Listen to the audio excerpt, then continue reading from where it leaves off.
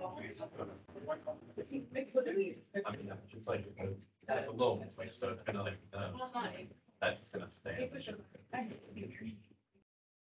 Like I don't think inside of this. That's my one thing. So weird. I'll be like losing. I've been losing my friends all. They say actually saying nobody. Why did you do that? Can I have a pencil? Okay.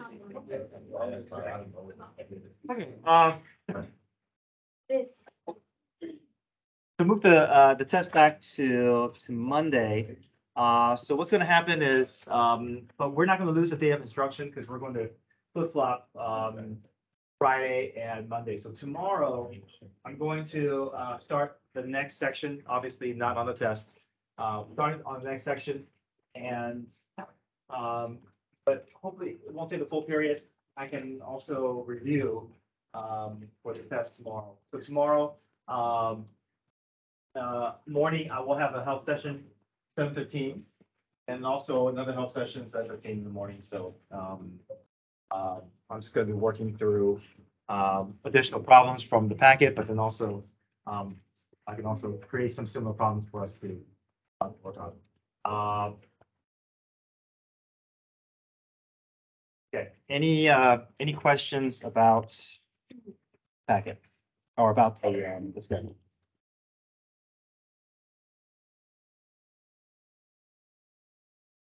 Another thing I want to make sure, and I will try to send this out in a text for mine today, is on my website, I put out a list of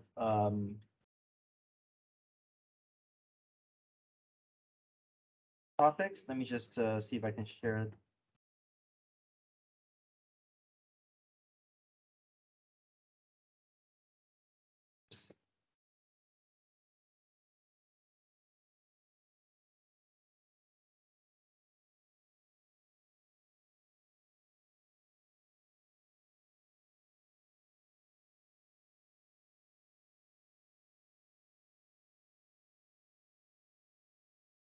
Okay, so I haven't changed the date of this on the website, but I will. Here are the topics for the test questions and for the test on Monday now. And I will send out a reminder about this. So you're going to get one derivative graph, which we're going to finish up today. And we'll try to get in a practice problem within tomorrow. You'll get one optimization problem. It'll be one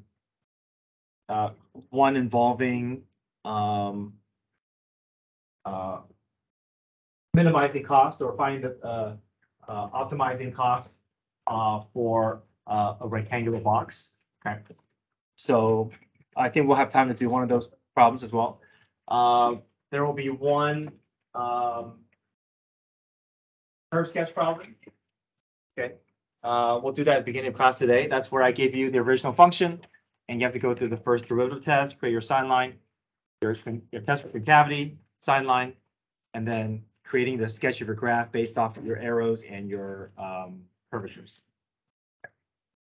And then you'll have 3 problems related to topics from the 3134 quiz, such as the problems may involve EBT, mean value theorem, roles, first derivative test, or second derivative test. Okay, so there's going to be 3 problems that are new on the test, but the other 3 problems will be something that topics that you've already learned from the 3134 quiz.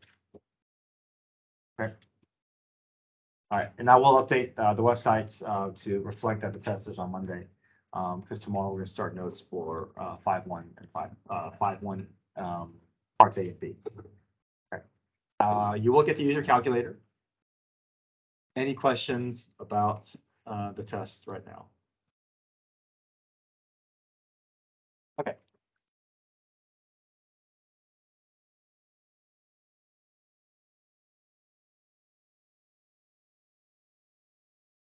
Let's go to page 8. And let's do this full problem here. First derivative test, concavity test practice. Let's finish, let's do this problem in full. And then I'll go back and now we'll review the derivative graph problem and finish up the graph problem with the second derivative function. So let's get this number 8 here, page 8. The key is a few pages after this, but just see how much you can get just by working through this process, right? So go ahead and find your derivative, critical points, slope sine line, find your relative max, relative min, write out all your because statements, find your relative max, relative min, find your order pairs, second derivative function, critical point, point of inflection, sine graph. And then once you have your two sine lines, then you can begin building the sketch of your graph based off the arrows and the concave up, concave down that you see. Okay, so try that. Now we'll go through the problem once you guys have a chance to try it.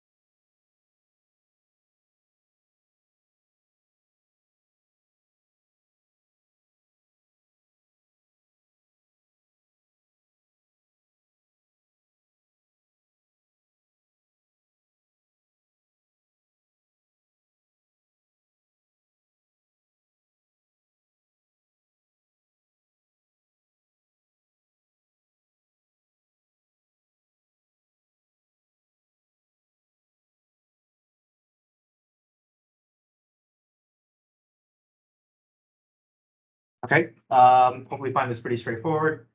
Nice polynomial, easy to find those critical points. Relative max, relative min. Careful that you're writing your because statements exactly the way that is presented here.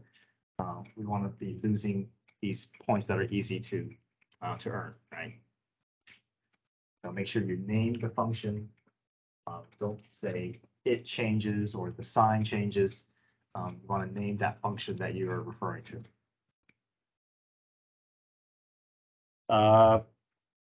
We can also find these order pairs because we can insert our x value back into the what?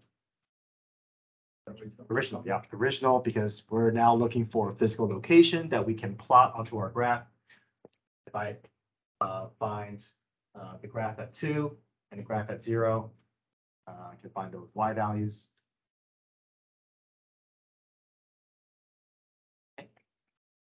after you have your first derivative, A, B, C, and D figured out, then move on to the second derivative function. All right, set that equal to 0, find those critical points.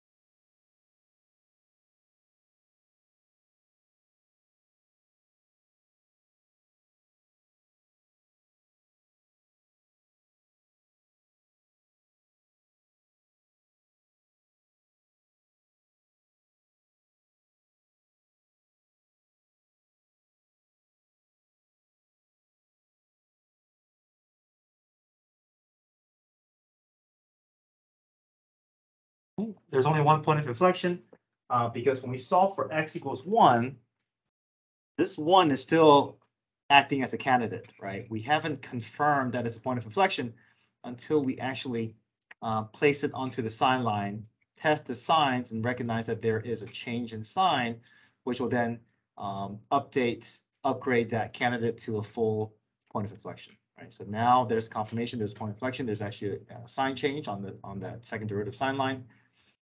And then if I want to find that order pair at 1, I can insert 1 into the original function, just like how I did relative min and relative max. Once I have those x values, they all go back into the original function to know where we can plot onto our graph.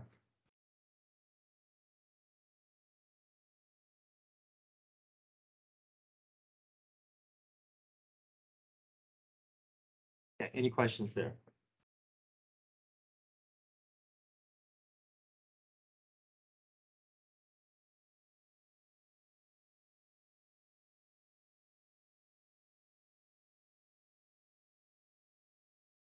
Okay, so now let's practice sketching the graph.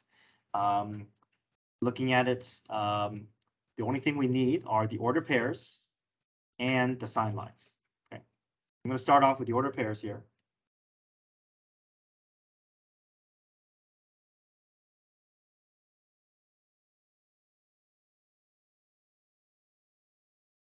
Order pair 2, -1. Pair 0, 3. Another order pair is point of inflection at 1, 1.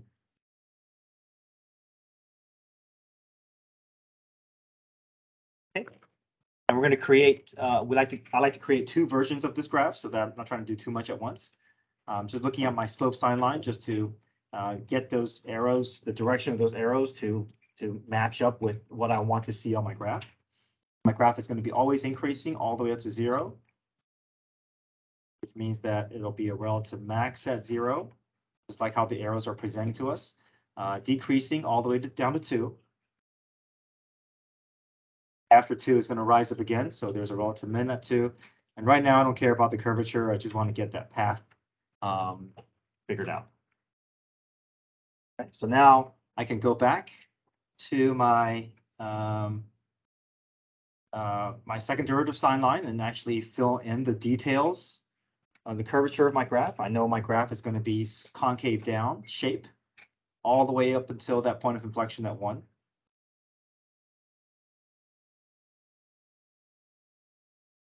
And after 1, the graph is going to turn back to concave up.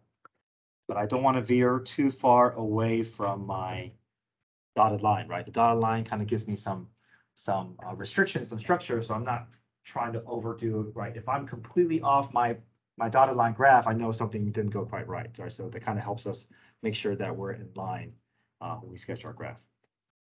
Right. Any questions there with number 10, with page 10? I'm sorry, this is recipe here, page 8.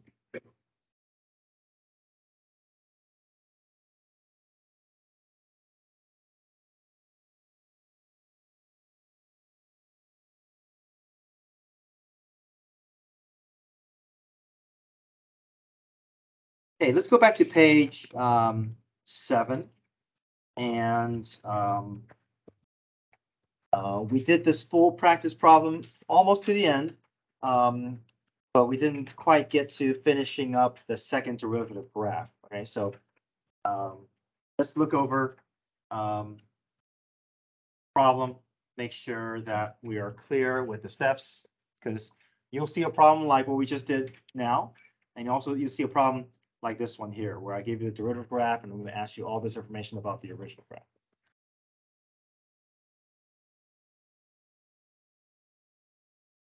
Okay, so the derivative graph here, right? This is the graph problem that we did yesterday. We know that our x-intercepts are going to be your potential relative max, relative min. Above the x-axis, positive slope. Below the x-axis, negative slope. And then we have to also be able to translate this derivative graph onto a concavity sign line. And we said that the peaks and valleys of your f prime graph will go on your slope sign line, your concavity sign line. Okay. These are your points of inflections are going to be the peaks and valleys of your derivative graph.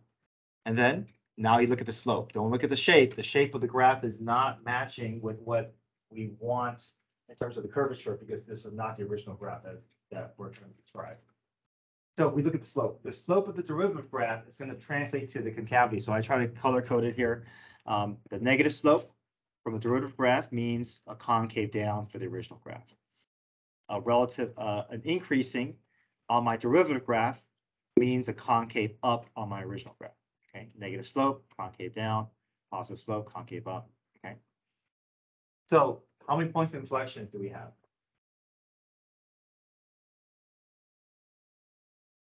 4, right? -3, -2, 1, and 4, they all experience change of signs.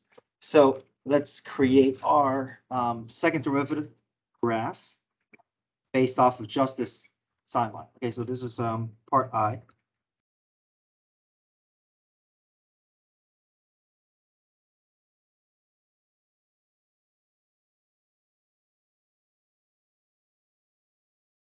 So if I'm creating my second derivative sign line, graph, I'm going to label what I'm dealing with here. So anything on the x-axis these are potential POIs, right? Anything above the x-axis is where I'm going to experience concave up. Anything below is where I'm going to experience concave down. Okay. Okay, what can I place onto my concavity sign line? All the points of inflections, right? They all go directly on my x-axis.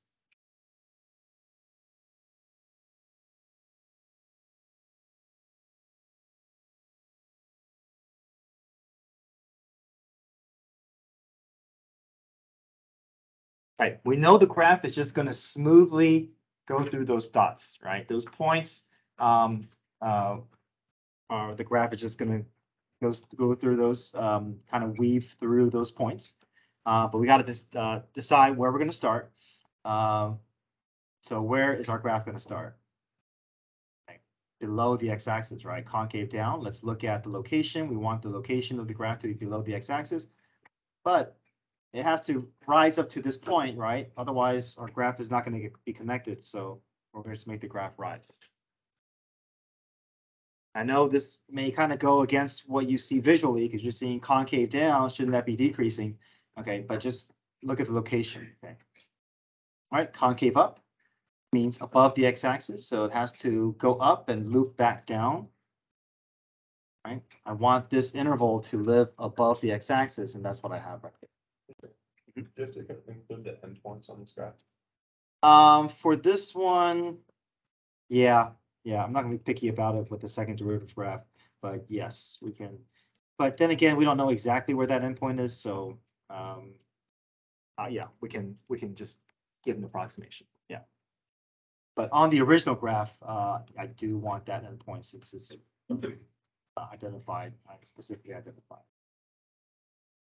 Okay, so we keep going, right? Between -2 and 1, our graph is going to dip below the x-axis.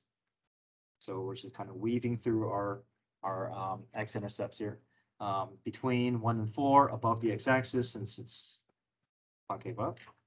And then between 4 and 5, decrease again.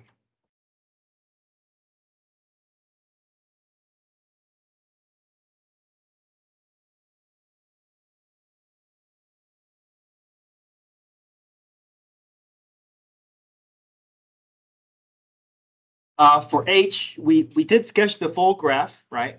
But again, I want to kind of remind us that when you do your original graph, you're doing two versions, right? Well, there's three things I want you to do. I want you to sketch the graph based off of your just your slope sine line, right? You do a dotted graph just based off of your slope sine line. And then you're going to, wherever your graph lands, just highlight the points of inflection. All right, so -3, -2, 1, and 4. That way you can kind of have some target points so that you can know when your graph is going to achieve a change in curvature, right? Having those points just kind of gives you a goal so that you know, okay, I want to make my concave graph concave down this first interval and then switch over. Okay. It makes it a little bit easier to connect your dots and to make your graph more visible in terms of the changing curvature and your concave up and your concave down. Okay, so you'll see a problem like this on the quiz, pretty much word for word the same thing. Maybe the graph will look a little different, but the steps that you take is going to be exactly the same. Okay, we're asking the exact same things as this this problem here. Okay, any questions though? All right, we'll try to squeeze in another practice problem like this tomorrow. Okay, so you'll see a problem like what we did on page 8, which we just did. You'll see a problem like what we just finished off with page 7. Okay, and then you're also going to see a problem like the optimization problem that we worked on. So we already did this, but on page 19, let's just see if we can do it from scratch, right? Do we still remember how to build this problem? And the key is on page 20, but let's just do a full optimization problem. So these are the 3 extended problems you're going to see: a function graph, curve sketching, a derivative graph, and then an optimization problem like this one. Okay, so page 19. Go ahead, try and go on. We already did it in class, but for our steps.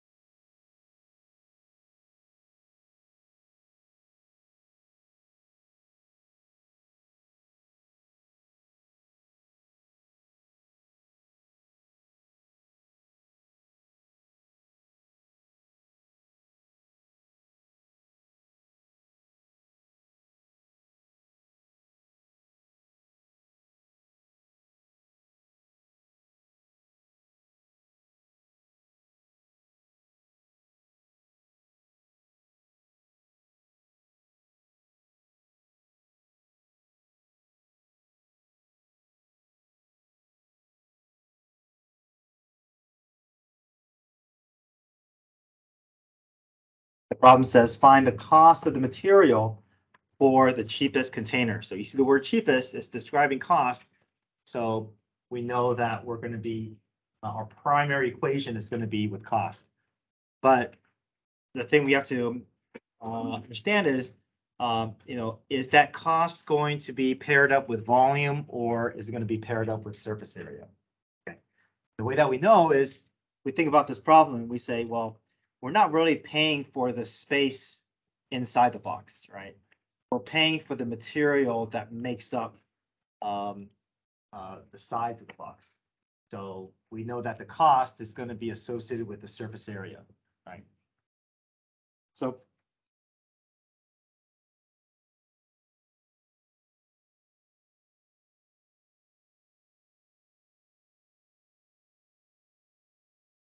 you read the problem, open top, which means there's only 5 sides. So you're going to add up the areas of your 5 sides.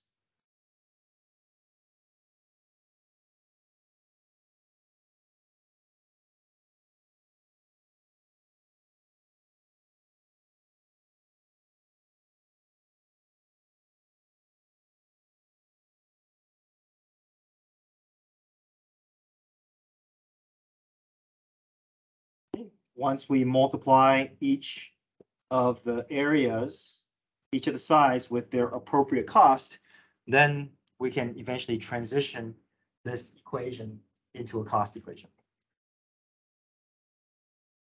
So every side is going to have its own associated cost.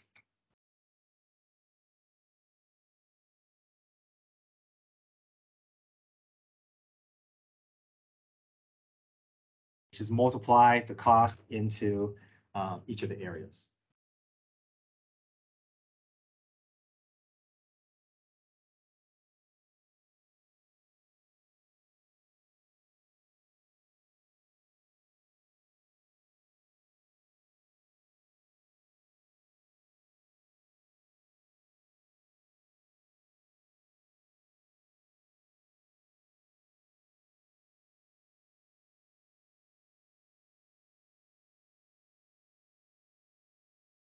Okay, let's clean up our primary equation.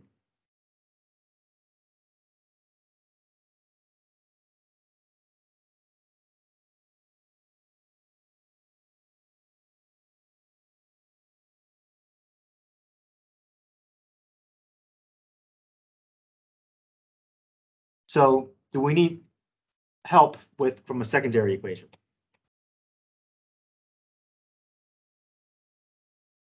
What do you notice about the right side of the equation?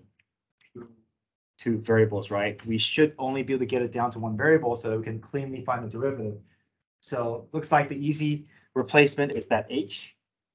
So we want to find a secondary equation that can help us remove that h in terms of x. So what other information is provided in this problem that can act as a secondary volume, right? So they do give us information about volume, so we can also build the volume of this box. What's the formula for volume? Length times width times height, right? Okay.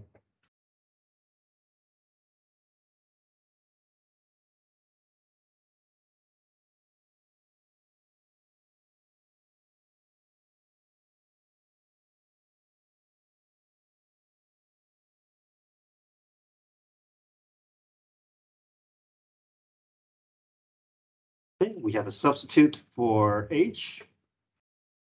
Now we can get our cost equation in terms of x. Now it's just a matter of cleaning up the expression, getting it ready for power rule, find the derivative, set equal to 0, solve for x.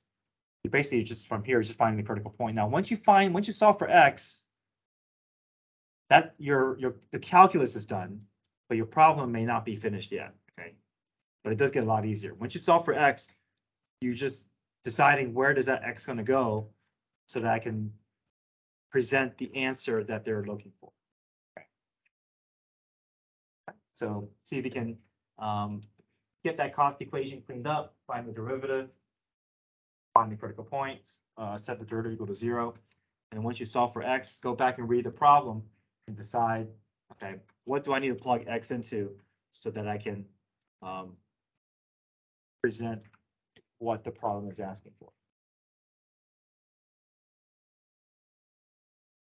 But the hard part is up to this point, right? Once you get that cost equation down to 1 variable, then it feels like problems that you've done before in the past.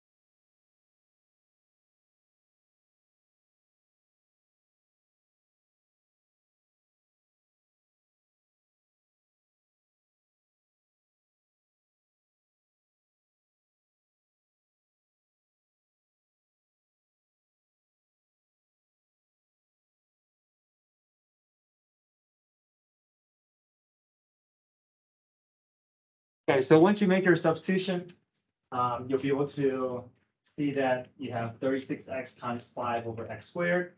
Get that to clean up, multiply 36 and 5, take out one of the x's, bring the x up to the top. And then you're ready for power rule.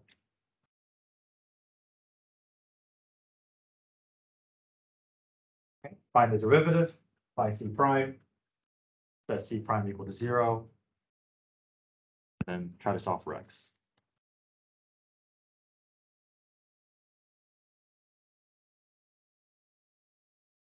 There's my derivative.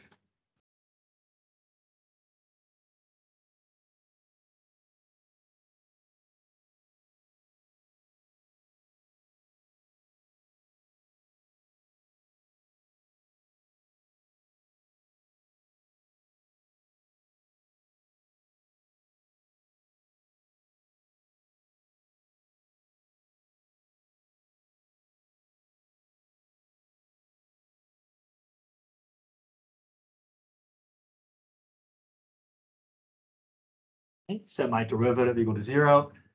Bring both equations, set equation equal to each other, cross multiply, solve for x.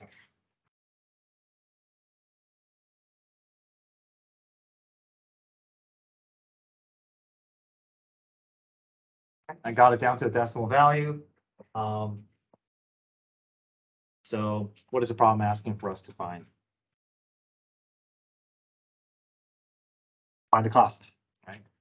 So the cost, I just have to go searching for one of the cost equations, and you can see that there are 5 variations of the cost. Any of them will work, but I just decided to choose the one that I think is the easiest to plug into. But they will all give you the same optimized cost, $163.54.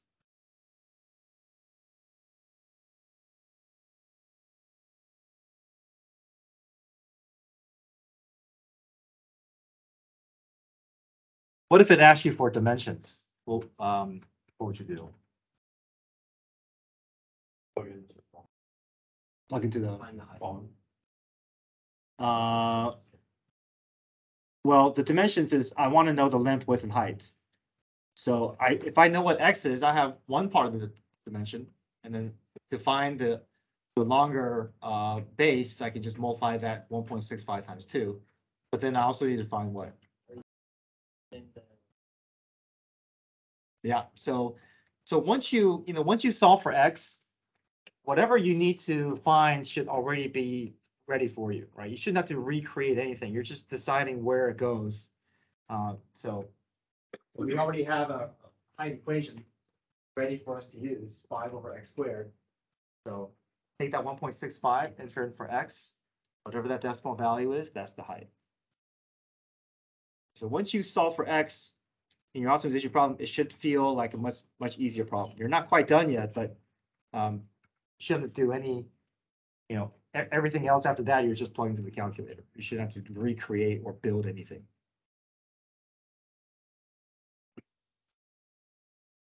Okay, let's go to test review worksheet 1.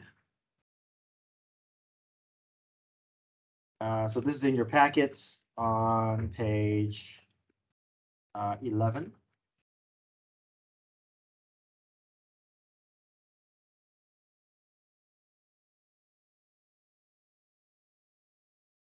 We're going to skip number 1 and let's look at number 2. Page 11. Number 2.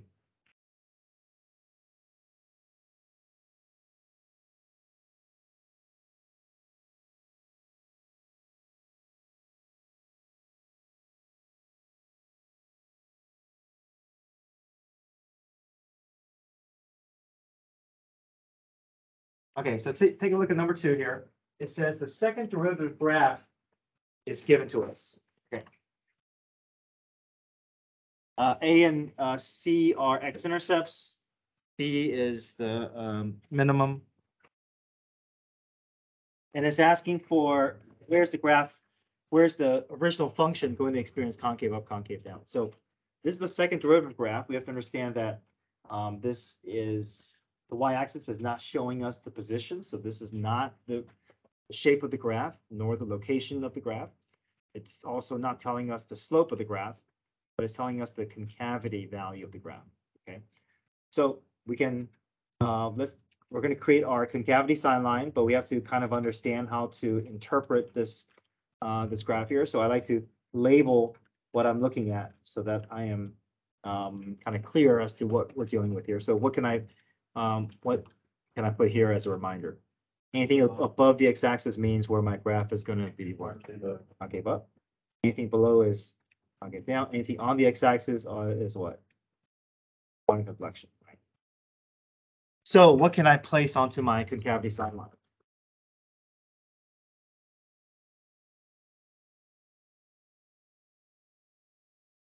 Which are? Yeah, let's use the letters that it provides since that's what the answer choices is in terms of A and C. Okay. And then what interpretation can we give to the left of A? Yeah. Now it looks like concave down, but what is this notation telling us? It's above the x-axis, right? We don't want to look at the shape of the graph. The shape of the graph is for the original graph, and this is not the original graph. Okay, so concave up because it's above the x-axis. Between A and C, below the x-axis, again, don't look at the shape, look at the location. Okay, it's clearly below the x-axis. That's going to translate to a concave down. Okay, and then to the right of C, above the x-axis. Okay, we know there's point of inflection at A and C because we see clearly change in signs on either side of A and C. And then sorry about these zeros here. That's not just a little typo there. So when is the graph going to be concave up? The left of A and to the right of C.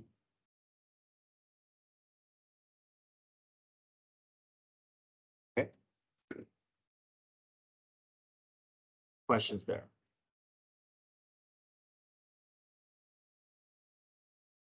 All right, we're not going to do number one. So if you want to put this, I'm going to do two variations of this problem. If you want to put it in the space that you have above, you're welcome to do that, but we're going to just watch along here. Let's say I gave you another second derivative graph. Okay.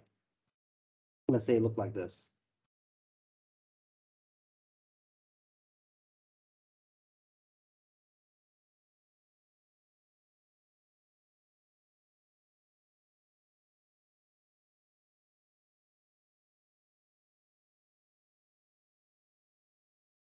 And let's say I asked you for concave up, concave down, and points of inflections. Okay. How would you create your second derivative sign line from here? Good. X-intercepts. Okay. We can again label what we're working with so that we are clear that we're not looking at the shape, we're looking at the location of these points on the graph. So what's the concavity behavior of the original graph to the left of 1? Take down, because it's below the x-axis. Between 1 and 4. Yep. Between 4 and 7. To the right of 7. Down. Now, we see clearly where all the intervals of concave up and concave down are. How many points of inflections do we have? Only at 1 and 7, right? So I do want to clarify something here. Your x-intercepts are potential POIs. That's more accurate because just because it's on the x-axis, it doesn't guarantee a point of inflection. It has to cross from one side to the other. So we can see that 4, there is no change in sign here. So 4 is a candidate, but it is not a point of inflection. POI only at x equals 1 and 7.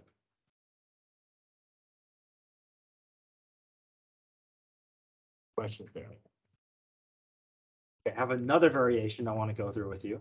Let's call this 2C.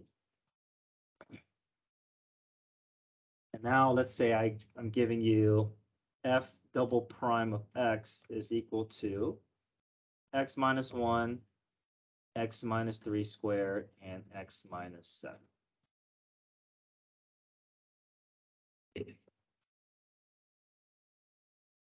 Okay, and if I ask you for point of inflection, how would you go about starting this process? Right, set equal to 0, right? There's no need to find derivatives, right? I already got it down to second derivative. I already have it in factored form. So you just simply set equal to 0 and solve for x.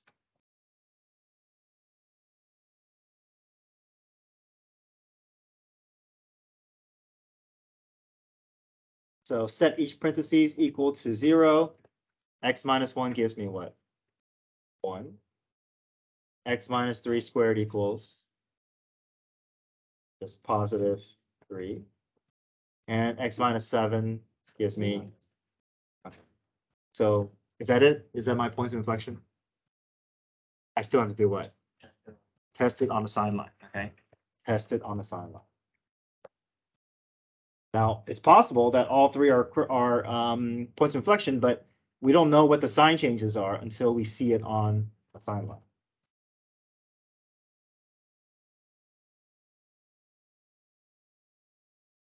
Okay, so we choose values in each of the intervals here. They all get inserted into the factored form. Well, that's the only one that we have. Okay, so 0 in for x here, this gives me negative. 0 in for x here, that gives me negative, but it's being squared, so it'll turn to a positive. And so from now on, I'm going to ignore that middle parentheses because it's always squared. So no matter what I put in here, it's always positive. So it's not going to help determine the sign for me. I'm just going to test the first and third one. So 0 minus 1 is negative. 0 minus 7 is negative. 2 negatives gives me a positive. All right, insert 2. 2 gives me positive. 2 minus 1 is positive. 2 minus 7 is negative. Positive and negative is negative. Right, insert 4. 4 minus 1 is positive. 4 minus 7 is negative. Positive and negative is negative. Plug in 8. 8 minus 1 is positive. 8 minus 7 is positive. So we have 3 critical points, but are all of them points of inflection? Only at 1 and 7, right? If we stopped here, we would have named an extra critical point that was not a point of inflection. We have to get it down to the sign line so we can actually see whether there's a sign change.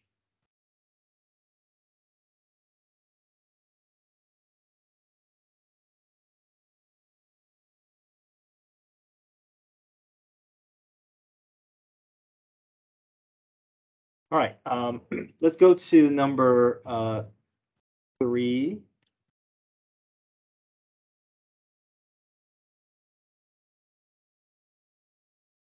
Okay, let's just finish up with 3, and then if we can't get to 4, we'll do some of that tomorrow. So number 3 says verify that the function satisfies Rolle's theorem. So Rolle's theorem requires continuity, differentiability, and then the endpoints need to be the same y value. So the nice thing with number 3 is a polynomial. So we know that we are good with the first 2 conditions.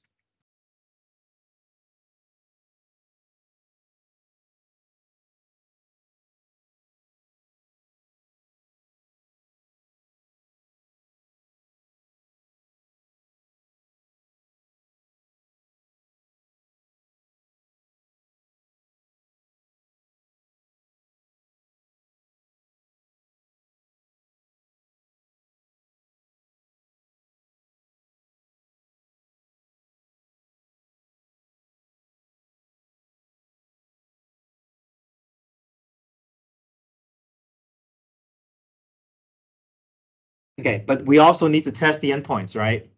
So 0 and 4, we insert them into the original function. And what needs to happen if we want Rolle's theorem to apply? Yeah, The same, right? So they each get inserted into the original function. I saw some students do this on the quiz. They were plugging 0 and 4 into the derivative. They're doing f prime of 0, f prime of 4. So we don't do that for Rolle's theorem or for mean value theorem. Okay, so we never care about the slope at the endpoints. Okay, because that's not what Rolle's theorem cares about. It cares about a slope 0. okay, between the endpoints. So if I plug 0 in for x, I get -1. Plug 4 in for x, I get 64, or I get 48 minus 48 plus 48 minus 1, which is -1. So that confirms it. These two graphs are directly across from each other. Hold on, did I copy this wrong here? +1, my bad. Yeah.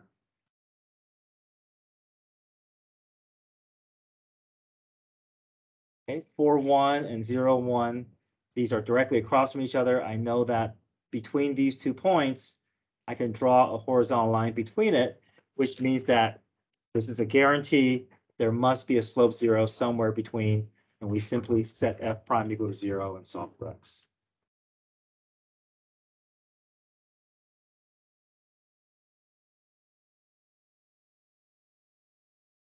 Okay, the slope 0 will go into the derivative slot of the equation, and we're solving for x.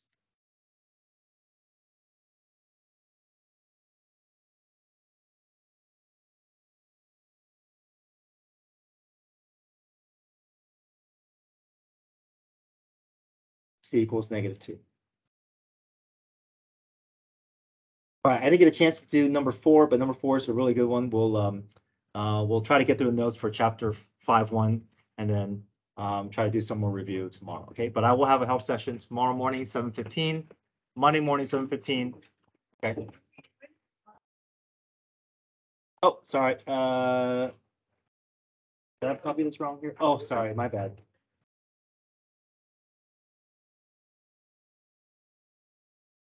All right, go up and get your phones.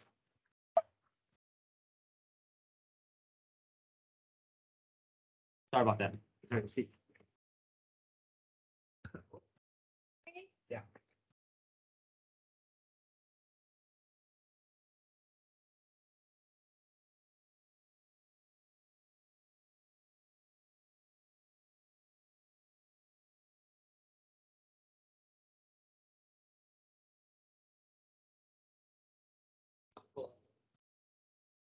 You leave them.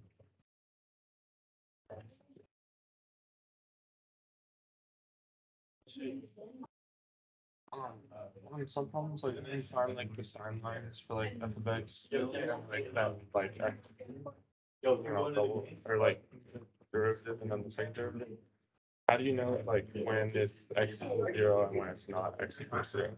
Because like you find x and then like when it's like equal to x. Yeah, maybe Like for like page 8.